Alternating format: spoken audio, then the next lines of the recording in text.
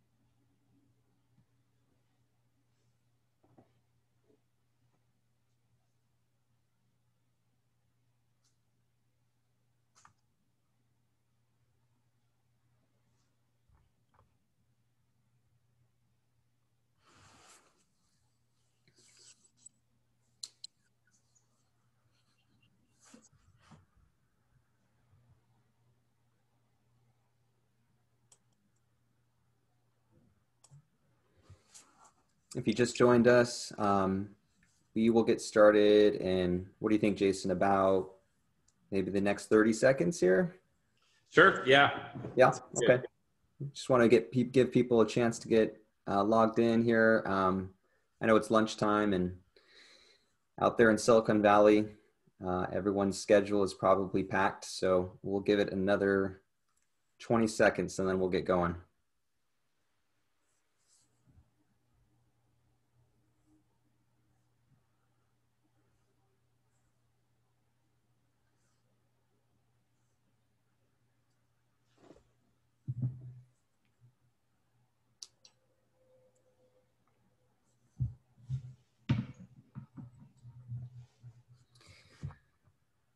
Cool. All right, I think we're going to get started here. Welcome everybody to The Power of Investing to Change the World.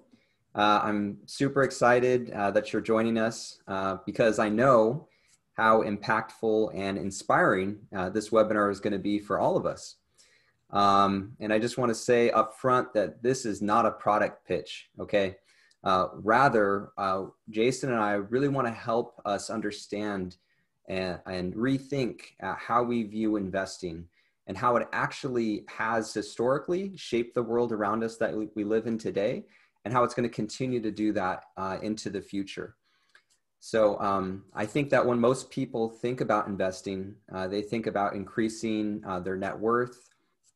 They think about accomplishing their goals, putting their kids through college, retirement, and all those things are awesome and noble things. But we might not always realize what's happening behind the scenes. So fund companies like Eventide that believe in biblical investing are there to help investors like us align our dollars with our values. And that's not a concept that every mutual fund company practices. So Eventide and others are set apart in that way. And we're going to kind of take a look today about how this concept actually advances human flourishing in the world. So before we kick it off here, some of you remember Jason, actually, if you attended our last webinar presentation titled Timeless Truths of Investing. That was a great presentation, a great webinar. The content of that one actually was really great at kind of establishing a framework or foundation to build upon for this one, and just to kind of understand some concepts a little bit better. But if you missed it, don't worry, because you're in very good hands. Jason has the amazing capability of sharing complex truths in very palatable ways. That's what I've taken away. Couple of housekeeping items, and then I'll pass it to Jason. This is a 30-minute presentation, but we will have a segment for Q&A at the end, I think about 15 minutes. So if you have questions, jot them down, or if you are afraid you're going to forget, or you just want to pop them into the comments section, you can do that. And then when we get to the end, I'll go ahead and field those questions and we'll talk about them. So I think that's it. Without further ado, I want to pass it off to Jason and let him take us through this amazing presentation called The Power of Investing to Change the World. Jason Myhre. Thanks so much, Matt. And a warm hello to all of you who are joining in on the other side of the screen for a topic that I really, really love, and I think that you're going to be really interested in. So we're talking about the power to change the world. Before I dive in, I'll just give a brief introduction. It's always good to know who you're listening to. So I'm Jason, and I am a managing partner at a company called Eventide. We are a Boston-based mutual fund company that specializes in values-based investing. My day-to-day work is in an area we call advocacy, which is where I speak to audiences and really advocate that they consider their beliefs and values whenever they're making investment decisions. And with that, we'll go ahead and formally begin. So how do we change the world? Well, I think one of the best places to start is by first kind of sweeping away some common misconceptions. So the power to change the world is fundamentally not found in politicians. So hopefully this takes some pressure off of you during this election season. Politicians, they kind of, they have their fingers up to the wind. They're trying to read which way the winds are blowing, and they operate more or less according to that paradigm. Politicians are often a servant to the will of the people and the winds of society, and it's difficult for them to go against that. The power to change the world is also not found, and this may even be more surprising, in autonomous individuals, heroic, great individuals working in isolation. History tends to remember these great people, but a close examination of history reveals many other forces at play. So what I've just laid out is a case that has been brilliantly made by this person, James Davison Hunter, who is a sociologist on change theory at the University of Virginia. And he puts these thoughts into an excellent book, which I highly recommend. You can see it listed there, To Change the World. So how do we change the world? Well, let me read you a quote from his book. This capacity to change the world is not evenly distributed in a society, but is concentrated in certain institutions. That's the key. Certain institutions, and among certain leadership groups who have a lopsided access to the means of cultural production. And what I'm going to try to convince you of is that investing is one of these certain institutions with disproportionate power to change the world. And as we will see, all throughout history, capital and the movement of capital has profoundly shaped the world. So I'm going to kick it off with my first example here, and I'm going to ask you a question.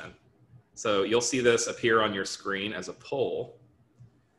So who is this famous explorer on the screen? If you kind of go back to your middle school days of history and try to remember, who is this person?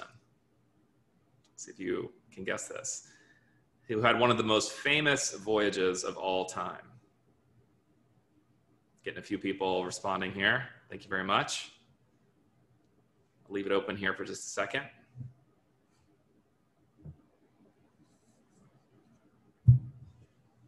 All right, I'm gonna call it done here. Share the results, which you'll see on the screen. So 80% of the audience got it right. This is Christopher Columbus. All the people on the list were very famous explorers. So it's kind of a tough question there, so don't feel any shame if you got that wrong. So this person, Columbus, of course, we think we know this story, right? He sailed the ocean blue in 1492. What many of us don't know, however, is the investing story behind Columbus's voyage. So in that day, sailing on the Atlantic was an incredibly expensive proposition. And no one person had the capital to finance it. And so what Columbus actually had to do is traipse all around Europe and try to drum up investor support for this journey. He started in his home country of Italy, and they said, no way. Next, he went to Portugal, the world leader in shipping. No way. He goes to France. No way. England. No way. And he finally receives his yes in Spain. Many of us know the story of Ferdinand and Isabella there. By the way, this was indeed an investor-led effort. He negotiated a very sophisticated investing deal with his investors where he gained the rights to 10% of the revenues for this trading route that he would establish, and an option to invest 1/8 in any commercial business that was established in lands that he would claim on behalf of Spain. So what was the world change story here? Well, let me ask you some questions. Why does Central America and South America speak Spanish? Why is the major religion of that whole territory Roman Catholic? Why do they eat tortillas and not croissants? The answer to all of these questions is investors. Because Spain backed Columbus's expedition, he sailed under the Spanish flag and carried Spanish interests into the territory that he would discover. This is why he brought with him Spanish culture, religion, and language. It could have gone a different way. If England, for example, had decided to back Columbus, that whole territory would speak English. The major religion would be Anglican after the Church of England, and it would look like British society from a cultural perspective. It was investors who decided these things. And these world impacts were not probably things they were thinking about at the time. Let me give you another example. This is a map of the trading routes of the British India Company and the Dutch East India Company, established in the years 1600 and 1602, respectively. Historians believe that these are the two first truly modern corporations as we think about them today. Like Columbus's journey, they were incredibly expensive, and so they had to raise investor support. They did this through the sale of stocks and bonds to ordinary investors. In fact, we get the world's first stock exchange in Amsterdam, where investors could now trade these shares that they purchased on an open market in order to gain liquidity from their investments. Did these two companies change the world? You better believe it. India becomes a colony of Britain as a result of that one company, the British India Company. This is why, to this day, although it is not well known, the official language of India is English. On a population basis, they have the second largest English-speaking population in the world. And if you count people who speak English as a second language, it's number one in the world. And if you know anything about the history of India, from the railroads to the university system, all of that influence was from Britain and the investors there. What about the Dutch East India Company? Well, by the year 1634, this company had become the most valuable company to have ever existed, with a market cap of 8.2 trillion with a T, making it the most valuable company of all time. And it had massive impacts all over Southeast Asia. And again, investors were probably not thinking about these impacts whenever they were making their investment decisions. So all around the world, investing gains in power, and we shouldn't be surprised that abuse followed shortly thereafter. This is something that Daniel Defoe wrote about. Many of you will know Defoe from the book Robinson Crusoe, and he wrote about this in an essay in 1697, where he said this: "Investing has raised the fancies of credulous people to such a height that merely on the shadow of expectation, they formed companies, chose committees, appointed officers, shares, books, raised great stocks, and cried up an empty notion to that degree that people have been betrayed to part with their money for shares in a new nothing. And when the investors have carried on the jest till they've sold all their own interest, they leave and vanish into the cloud and leave the poor purchasers to quarrel with one another, to go to law about settlements, transferrings, and some bone or other thrown among them by the subtlety of the author to lay blame of the miscarriage upon themselves. Thus the shares begin to fall by degrees, and happy is he that sells in time, till like brass money it will go at last for nothing at all." And so we started to have abuse in the world of investing, where people are essentially launching companies and selling stocks where there's really no substance behind it. You kind of get these shell companies, and then they'll kind of pull out and take their earnings and leave everybody else to fight over the table scraps. And so what we have is a need for an ethical vision to be brought to the world of investing. And the person that would do that is a person named John Wesley. You may know the name. He was an English minister in the 1700s who ended up founding the Methodist movement within Christianity. This is probably one of his most well-known quotes: "Do all the good that you can, by all the means that you can, in all the ways you can, in all the places you can, at all the times you can, to all the people you can, as long as you ever can. Beautiful quote, one of my heroes. And he preached a sermon in 1759 entitled The Use of Money, where he actually speaks into this newfangled practice of investing. And this is a longer quote, but I want you to get a sense for his argument. And by the way, he's using very fiery language here, language we're not used to hearing, but hopefully you'll capture his argument well. We are thirdly to gain all we can without hurting our neighbor. But this we cannot do if we love our neighbor as ourselves. We cannot, if we love everyone as ourselves, hurt anyone in his substance. Hereby, all pawnbroking is excluded. We are not allowed to do evil that good may come. Back in the day, they were saying, well, what if we invest in these companies, make a bunch of money, and then give that money away? Doesn't that make it right? And he's saying, no, the ends don't justify the means. He's trying to rebut that here. Neither may we gain by hurting our neighbor in his body. Therefore, we may not sell anything that tends to impair health, such as eminently all that liquid fire, commonly called drams or spirituous liquors. And what's the seller's gain? Is it not the blood of these men? A curse is in the midst of them. The curse of God cleaves to the stones, the timber, the furniture of them. He goes on. I'm going to read you a little bit later in the quote. This is dear bought gain. And so is whatever is procured by hurting our neighbor in his soul, by ministering, suppose, either directly or indirectly to his unchastity or intemperance, which certainly none can do who has any fear of God or any real desire of pleasing him. And he continues on. I'm going to skip ahead here. You can see here, if these profit the souls of men, you are clear. Your employment is good and your gain is innocent. But if they are either sinful in themselves or natural endless to sin of various kinds, then it is to be feared. You have a sad account to make. Oh, beware lest God say in that day, these have perished in their iniquity, but their blood do I require at thy hands. Wow, right? It's intense. But I hope that you were able to get a sense for what he's saying. He's saying that when we invest, it's not just about what we receive, which is the money. Our investments are having an impact on our neighbor, right? And so he's saying we need to engage with investing in a thoughtful, discerning way, because every investment we make is shaping the world and impacting our neighbor. If we skip ahead to the modern day and just look at 4 of the big companies here, very familiar to those of you who are in the Silicon Valley area, Google, Facebook, Twitter, and Netflix. These companies have changed the world in dramatic ways, right? Just think about the number of hours that are logged in Netflix and YouTube watching content.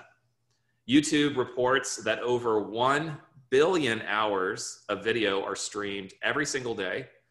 That is 114,000 years. Incredible amount of influence in the world. Consider the way that social media platforms like Facebook and Twitter have helped us form our opinions. In fact, I think they've fundamentally destabilized the news industry, and we now look to influencers for their opinions on what's happening out in the world. And guess what?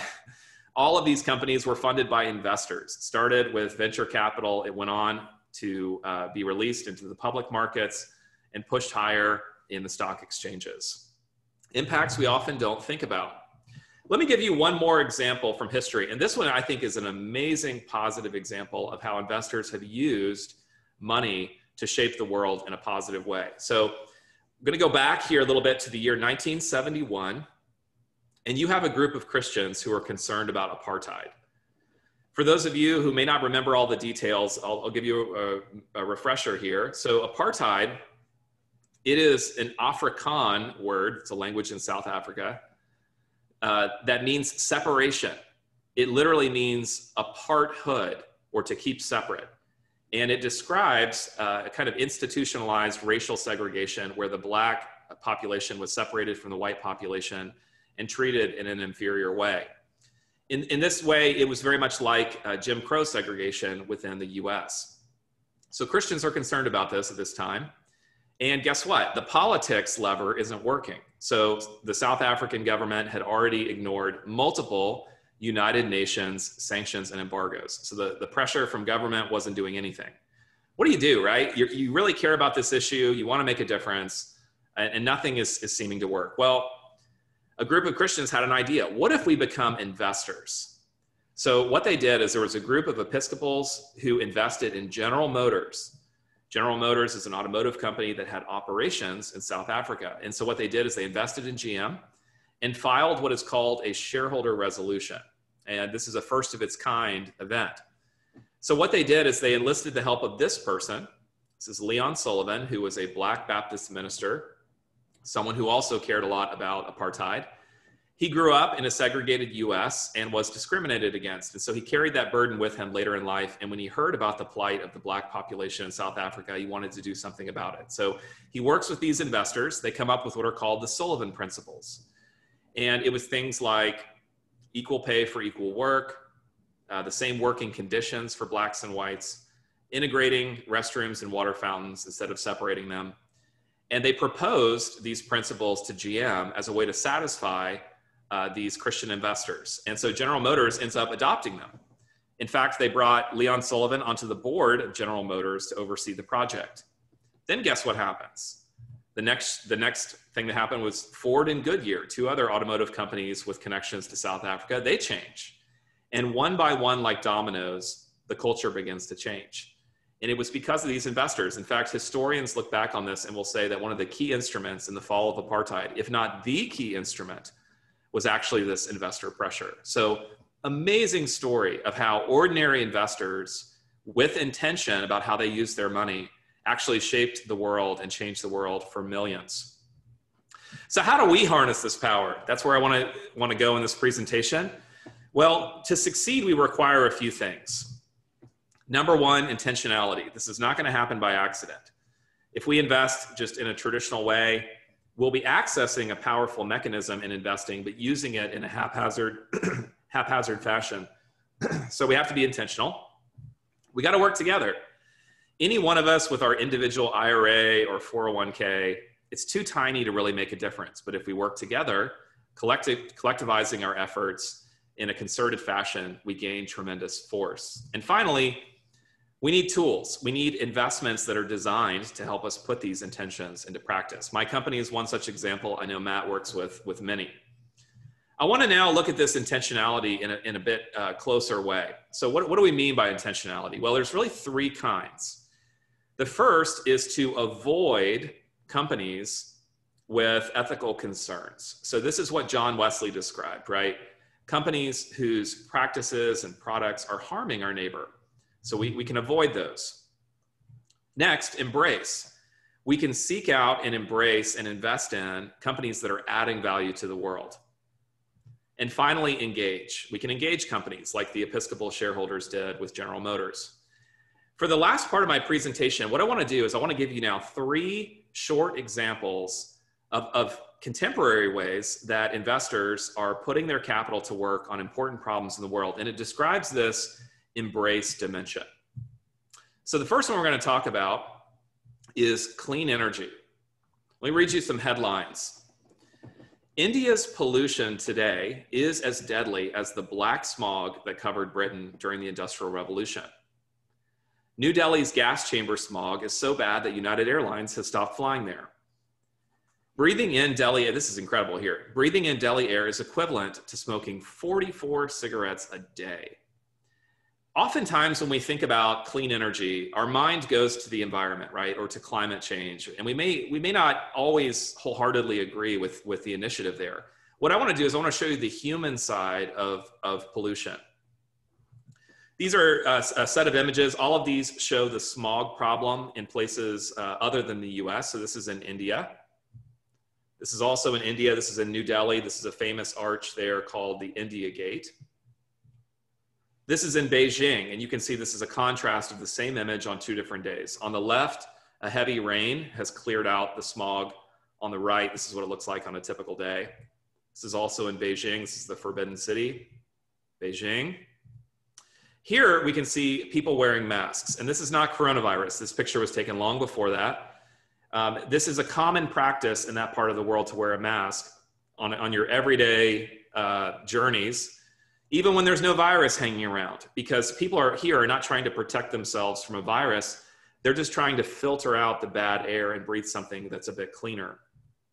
This is another one from Beijing here, the famous CCTV tower on the right. We don't often think about this, but pollution accounts for 16% of all premature deaths worldwide. You can see that's about 9 million people due to pollution. You can see that it exceeds tobacco smoking, which is why they made that comparison between the air in New Delhi and 44 cigarettes a day. It affects your lungs primarily. And there are many health complications that come with that, including a lot of premature death. This is looking at the same data, this mortality data, by the income of countries and by the type of pollution. So you can see blue is air pollution, and you can see that it affects mainly the lower middle income countries. This is places like India and China. If we look at our own condition here in high income countries, you can see our air quality is comparable to places like rural Africa. We have great air. This is not a problem that we deal with. It is a huge problem in places like India and China. And why is that? It's because these countries are going through their industrial revolution right now, which is why the article headline compared the black smog to that of Britain during the Industrial Revolution. Fortunately, we have a great solution to this problem. And I'm going to read you a quote here, and I'm going to ask you by way of a poll, who you think said this? I'd put my money on the sun and solar energy. What a source of power. I hope we don't have to wait until oil and coal run out before we tackle that. I wish I had more years left. All right, who do you think said that? I'm going to give you some choices on the screen here. So Elon Musk, the founder of Tesla, Sheikh Ahmed Zaki Yamani, who is a Saudi oil minister, Al Gore, the former vice president, Thomas Edison, the inventor, or Jim Robo, CEO of a clean tech energy company called NextEra Energy. What do you think?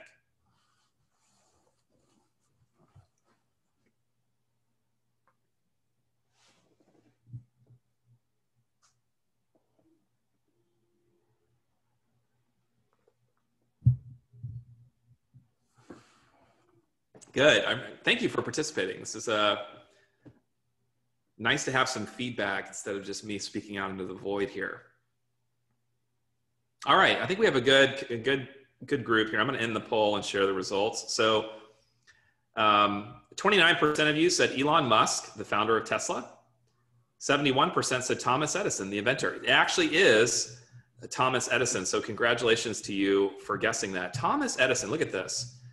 Back in 1931, what we're able to do today by taking the power of the sun or of the wind and converting that into usable clean energy, it has been a dream of inventors for a very long time, and it's finally a reality. Thomas Edison longed to see the day that we're living in. And, you know, coronavirus has actually given us a glimpse of what's possible here. This is the same image I showed you earlier, which is of the India Gate in New Delhi, taken in November 2019. This is what New Delhi looked like during the coronavirus economic slowdown, when all of the engines, primarily automobiles, were coming to a halt. Look at the change here. And this is what we're really investing to see accomplished, is that people would be able to breathe that kind of air and see that kind of sky. There are people in India who, during the shutdown, said they could see the Himalaya mountains for the first time in their life. They hadn't been seen for 30 years because of the smog. All right, let me give you another one. Water technology. This is a really exciting theme. So more than 2,000 children die every single day because of water-related illness. In fact, this is a low estimate. Unbelievable. I want to give you some definitions here. These are good to know. What does it mean when we say that somebody has access to clean water? According to global standards, what that means is that every person in your house is able to get 20 liters of clean water every single day by going within 1 kilometer radius of that location. Many of us don't really think in terms of liters, so how much is that? Well, the average American shower, one shower in a day, uses 65 liters. Here we're talking about 20, and not just for showering, but you can see for all domestic purposes, drinking, cooking, and personal hygiene.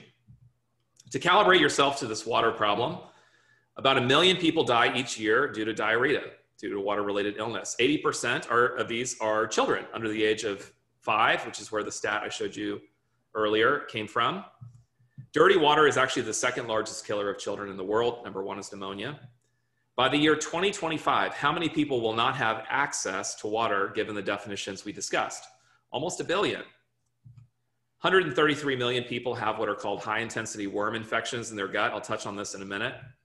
Half the schools of the world do not have clean water, but an investment in this area yields a huge return for the world. So $1 spent on clean water is estimated to generate almost $26 in a return to society. This is counting all forms of return. So someone's not out from work because they're sick. They're not in the hospital. They're not sitting on the toilet with diarrhea. When you give people clean water, it has a big return to society. This is our chief investment officer here, Finny Kuravella, with 3 of his 8 children. They are in Uganda. And Finny, before he got into the world of investing, was a medical doctor. So he goes there for church reasons, but also conducts a deworming clinic. And you can see the lines here. These lines go on all day. There's no way they can possibly see everybody in the region. Everybody's got this. This is this little critter here. It's called Bilharzia. You get it from drinking contaminated water. It lives in your gut. It lays eggs in your blood. It's excreted through your urine and feces and then goes back into the water system. So this huge problem that perpetuates itself. It's treatable, but not without striking at the root cause. You'll just get it again. Clean water is what's needed. In most of the world, water is considered women's work. You can see some women in Somalia here getting their family's water from rainwater runoff in a ditch, a woman in Mumbai getting the family water from train tracks. These are not sensational images, they're commonplace. And the reason that this is important, that it's considered women's work, is that if it's a school day and you have a son and a daughter, guess which one is going to skip school that day to get water for the family? It's going to be the girl. This is one of the main reasons why women fall behind in their educational progress in the developing world. Certain parts of the world, it is reaching crisis levels. This is a well in Gujarat, India. Look at all the people that are trying to get their daily water here. And so frequent fights break out. 2 women fighting in Pune. And here's a quote: "We face acute shortages of water, but water is available only 2 to 3 hours a day. Frequent fights. Need to walk 20 to 30 minutes to fetch water. It is so humiliating." So as it turns out, the world has a ton of water. It's an access problem. Most of us know that about 97% of the world's water is in the ocean, so it's salt water. That leaves about 2.5% that's fresh. If we zoom in on that 2.5%, we can see most of it is in glaciers and ice caps, not helpful. Almost all the rest is underground, access. That leaves surface water. If we zoom into that, we can see that most of the surface water is in ice and snow. And here, finally, we get to surface water that's usable, rivers and lakes. But the rivers and lakes aren't where the people are in the major cities, and cities are targets for easy contamination. And so world's got a lot of water. It's an access problem. And fortunately, it's very, very fixable. With simple water filtration technologies, such as it's shown here on the right, experts in the world of water will tell you that we could fix the world's access problem within 1 year of today, if we simply had the heart and capital to see it accomplished. So we were very interested in this theme as a company. And so we looked for a way to invest in a company that was touching this problem. And we found an amazing company. So the company receives about half of their revenue from North American water projects, 25% from Europe, but they're the leader in the developing world with 25% of their business there. They have a goal by 2025 to provide clean water to 20 million people living at the very base of the global economic pyramid. Pretty incredible to see this on the website of a publicly traded company. This is matched by substantial volunteering and donation, making it just an amazing company. And I think if our children wanted to go work for this company, we would send them off with our blessing. All right, last theme, a central nervous system disorder. So this is an unmet need within healthcare. So I want to ask you the last poll here. What is the disease schizophrenia? To give you some descriptions of diseases. What do we know about this disease, schizophrenia, if you were to try to describe it? I'll let you read this. There's a few words here.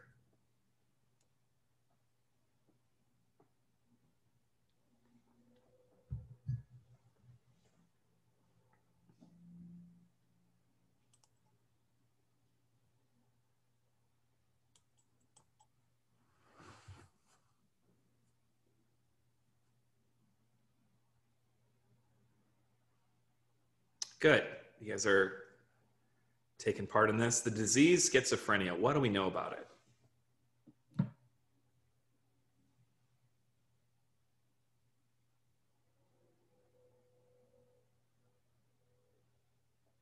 Okay, I'm going to call it done here. Share the results. So 60% of you characterized it as symptoms such as delusions, hallucinations, disorganized speech, and limited emotions. 40% of you said that it was a delusional disorder known for exaggerated fears of unlikely events. You know, a lot of people that I talk to will often say multiple personality disorder. And the reason for that is we have this expression, oh, don't be schizophrenic. Maybe you've heard that. And what we mean by that is don't be one person 1 minute and then a completely different person the next. Don't switch personalities. But that's a separate diagnosis. So what is schizophrenia? I'll show you what the right answer is here. So it's known by its symptoms. And there are what are called positive symptoms. Positive doesn't mean good. It means expressed. And negative symptoms, repressed. So the correct answer was that set of symptoms characterized by delusions, hallucinations, disorganized speech. And the hallmarks are delusions and hallucinations. So people will see things and they will hear things. So they'll hear the wall talking to them and often telling them to do something very dark. They'll have disorganized speech. It's hard to understand them. They'll have what's called a flat affect, which is they lack a wide emotional range like you and I have. They will speak less and they will lack initiative. They just cannot get motivated. As you think about this disease, I wonder if anyone came to mind. Where in our everyday comings and goings have we encountered people with schizophrenia? If your mind goes to the homeless, you're correct. Schizophrenia is one of the top 3 drivers for why people become homeless even in the first place. And it affects a lot more people than we think. 3 million Americans. That's about 1% of the population. The treatments that we have for schizophrenia are ancient and horrible. So the last approved therapy for schizophrenia was the year 1952. 52. This is ancient medicine. And the benefits are very limited with horrific side effects. And so people don't stay on the medicine. They go off and then they're unmedicated. And the World Health Organization ranks it as the 3rd most debilitating disease in the world. It's a big, big problem that exists in the world and something that would love to be able to address, right? If you could address schizophrenia, you could fundamentally address a problem like homelessness. So we've been very interested in this space for a while, and a company came to us that we had invested in the past, and they said, I think we have a way to address schizophrenia. And they proposed all the medical literature and laid out their proposed therapy. And we do a lot of healthcare investing, and so we looked at it very carefully and decided that, hey, this has got a good shot. So we invested while the company was still private. We do a little bit of private investing. And what we were waiting to see was the results of a clinical trial. So what they did was they took a group of patients with schizophrenia and they divided them in half. And they gave half of the people with a placebo, which is nothing. It's a blank pill. The other half, they gave this new proposed therapy. They admitted them to the hospital and then they monitored them over 5 weeks. You can see baseline is day 0 up to 5 weeks. And what do you want to see? You want to see a reduction in the symptoms for this proposed therapy. And the way that they measure that is something called a PANSS score, which sounds really confusing, but it stands for positive and negative symptom score. So I showed you what the positive and negative symptoms were. So what you're looking for, just how many symptoms, how severe, and you want to see that go down. So the black line shows you what happened with the placebo. You can see it actually got a little bit better, which may seem strange, but this was actually expected because it's such a debilitating disease that being in a carefully monitored and cared for environment like a hospital where you get regular meals and care, it actually improves symptoms.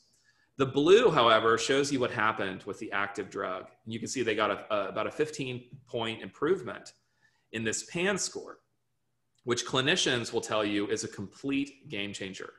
This fundamentally changes the life of somebody with schizophrenia. So we were really, really encouraged by this.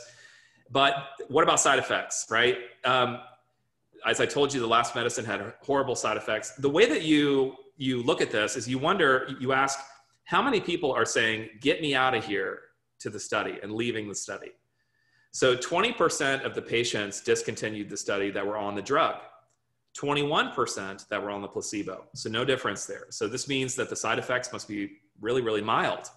So this is huge, huge, huge. We now have a new breakthrough in the world of schizophrenia. The company is entering a phase 3 clinical trial. And if they receive approval, I think this is going to have an enormous impact on the world. At my company, we call this investing that makes the world rejoice.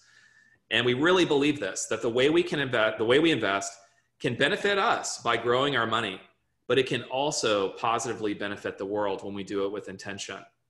Let me leave you with a final quote. This is from the sociologist I opened up with, James Davison Hunter. Most of us are inclined to what has been called the great man or the great person view of history, that the history of the world is but the biography of great men. The only problem with this perspective is that it is mostly wrong. Against this great man view of history and culture, I would argue, along with many others, that the key actor in history is not the individual genius, but rather the network. One of the reasons why I'm so excited to be sharing this with you is that I have an interest in building more awareness and to build a coalition, really, of investors that want to use their capital for their own families, but also for the sake of the world. And so thank you for those of you that are investing alongside of us with Matt. And for those of you that are new to this concept, will you consider joining us? And with that, I'm going to welcome back Matt onto the call. And we are now going to move into a time where we can take some questions. Wow. Jason, that was awesome. I actually learned so much. And, I actually had no idea, even though I've been working with you guys for quite some time now, that you were working on problems in our society like schizophrenia. So that's just pretty amazing. Yeah, definitely. I want to open it up to Q&A at this time, and definitely want to let people strike while the iron is hot, so to speak, any questions they might have. And we did have a couple come in through the chat, so maybe I can just start with those. One question was, how would you recommend using my high student loan debt to work for God's glory when working hourly in healthcare to get out of debt as soon as possible without feeling broke / not having the ability to go out and travel post-COVID, obviously? Yeah, that's a great question. How do you get started with investing when, you've got a mountain of debt sitting in front of you? I know a lot of young people are in that position because of the high cost of college these days. And I think you need a budget if you're going to get out of debt successfully.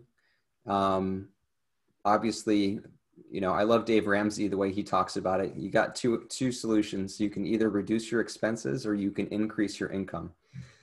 So I think, you should work on doing both of those, obviously finding a higher paid job, using that education to increase your income, but also living well within your means, sticking to a tight budget, and just really being disciplined to get out of debt is you need a lot of discipline. And there will be a time for investing, but I would definitely encourage you to get out of debt first. And just to be really tenacious about that. And then once you're debt free, then you can start working your way towards, building wealth and doing so in a way that brings God glory and also really brings benefit to the world around you. And I would be happy to help put you on a good game plan that will kind of see you through that. So reach out to me if you need some help there. Yeah, I'll just maybe add one little thing. So I lived with a guy who was in your same position. So he had accumulated a lot of student debt. It was on the order of about $110,000. He was in the hole. And he had just begun a career in nursing.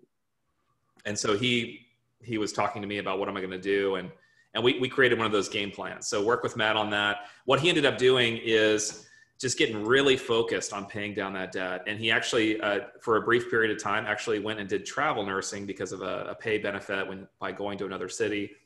And because of this, he was able to experience some of the great cities around the US. He is now out of debt in just a few years. He was able to pay all that down, and is now, he bought his last car with cash and has saved up a lot of money for a down payment on a home. So it's totally doable. but you got to get serious about it. And I know Matt could be a great help there. Yeah. Yeah, definitely. There's so many great success stories there. It doesn't have to take a long time, but like Jason said, you do have to get serious about it. That has to be your top priority. And there's some good, strategies to how to tackle it. So let's talk. Okay, so we have another question. Did you mention the name of the water company? Sorry, I didn't catch it. No, I didn't. From a compliance perspective, we're not allowed to mention the names of companies because we don't want to propose any sort of an investment recommendation, right, to buy or sell. So we just wanted to present the concept of that. The water technology is something that is a growing space, not for impact reasons even, but because of things like we have aging water infrastructure in the US, a lot of water leaks into the ground. So a lot of companies are addressing this through new technology with water meters and upgraded infrastructure and efficiency pumps and all those sorts of things. So this is a big well-established water company that just so happens to be the world leader in the developing world and has a desire to grow in that direction. So unfortunately, I can't tell you the name of the company, but just wanted to present you with the idea behind it. Very cool. Thanks, Jason. We got to thank you for a very enlightening presentation. Good. And then we have, we like the history and background of the different companies involved in making the world rejoice. So I think that's where it becomes real to people. You can hear about the theory, but there are just some amazing stories. And I wish we had time to go through more of them because they come one right after another. And I think a lot of times we have this perception that business is kind of a bad thing. And we need to kind of pinch our nose when we enter into the world of investing. And there are some examples out there. I know one of the things that Matt helps clients to do is avoid some of those problem areas. But there's also some really shining examples of business. And I believe personally, for faith reasons, that business is actually meant to be a servant to society. And that human beings are supposed to channel their creativity into creating products and services that are good. In fact, we call the products of business goods and services, right? Why do we do that? Because their products are supposed to be good and a service to humanity. That's really where we get the origin of that from. So we are very pro-business, and we are excited to seek out these companies that you can really be excited and proud to own. Awesome. Sweet. Well, I got a couple questions for you, Jason. Sure. All right. So one was, I typically, when I think of mutual fund companies, investing in other companies, I think publicly traded.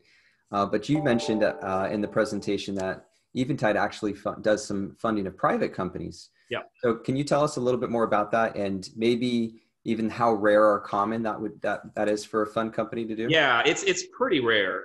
So the mutual fund, in case those of you who don't know the details here, a mutual fund is just an investment vehicle. It's a way to invest, and it's called a pooled investment vehicle where many investors put in their money together, and then a portfolio takes that money and invests it in companies, and then all those investors will share in that portfolio of companies. And mutual funds generally, in most cases, will just be investing in publicly traded companies.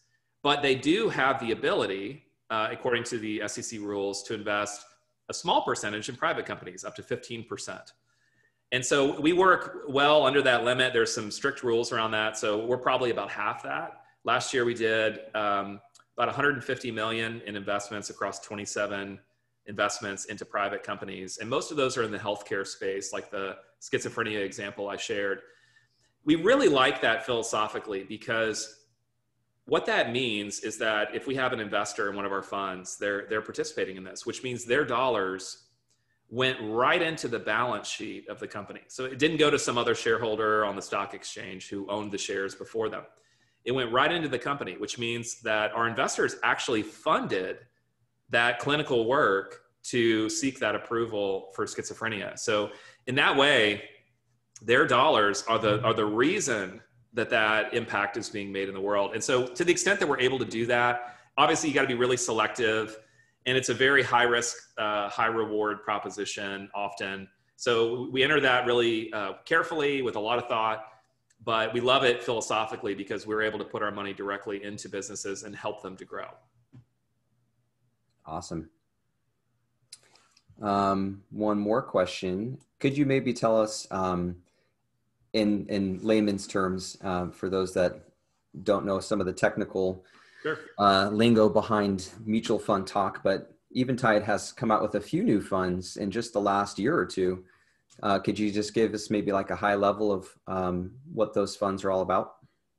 Yeah, absolutely. So we started Eventide about a dozen years ago, back in 2008, with this vision of investing that makes the world rejoice. We looked at the world of investing and we felt like people in general had forgotten about that connection to business whenever they invest. They kind of invest, they think of it as like kind of putting it into the market and not really thinking about individual businesses and what those businesses are doing in the world. And we said, man, what an opportunity to create investments where people could express a desire to grow their own money, but also to impact the world and be a blessing in the world. And so we started with one fund and we now have 7. And there's a whole range of them, from ones that are sort of geared towards high long-term growth to ones that are a bit more balanced between growth and income, to ones that are purely on the current income generation side of things.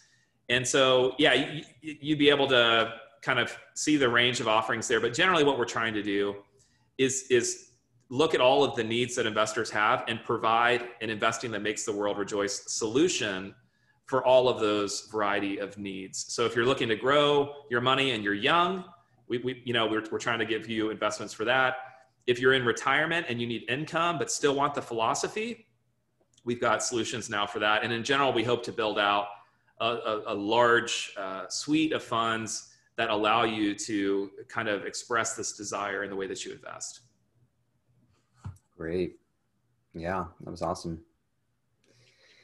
Well, we do have about 8 minutes left. If anybody else has a question, please go ahead and put it in the comments box there. Otherwise, we can wrap this up and let you get back on with your work day.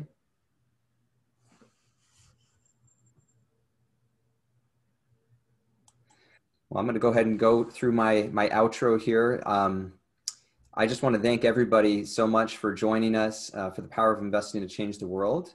I hope this has been really beneficial for all of us, and I appreciate you taking the time out of your busy schedule to engage with us on the important issues of our time and to learn how we can actually do something about it through our investments. As always, I'm available to talk about your financial circumstances by appointment. So if you'd like to schedule that, please reach out to me by phone, email, or direct message on social media. If you want to watch this presentation again or share it with a friend, it has been recorded, as Jason said, so I'll be emailing the replay out shortly. And in closing, some of you here today are already invested with Eventide funds, but others are not. So for those that are not, I want to bring Jason on one last time and just ask for his last closing words. Jason, with all of the great fund companies out there that you could be working for, can you tell us why you continue to work for Eventide funds? Yeah, I won't give you the shameless self-promotion here, but what I hope that I was able to do is to get you thinking about what's happening behind the account statements. And it is a world, I think, filled with ethical perils. I think we can end up investing in things that we would be greatly dismayed to discover. But it's also a world of tremendous opportunity. And if you're the kind of person who wants to use your life and money in a strategic way, for example, if you're a believer and want to not only invest for your needs, but to be a blessing to your neighbor and to the world, I think it's a great thing to look into. And Matt's really built a business around this. So talk to him and he will help you explore these topics further. Great. Well, thank you so much, Jason. Really, really appreciate your time. And I think that's all we've got for today. So God bless. And we will see everybody on the next one. Thank you. Take care.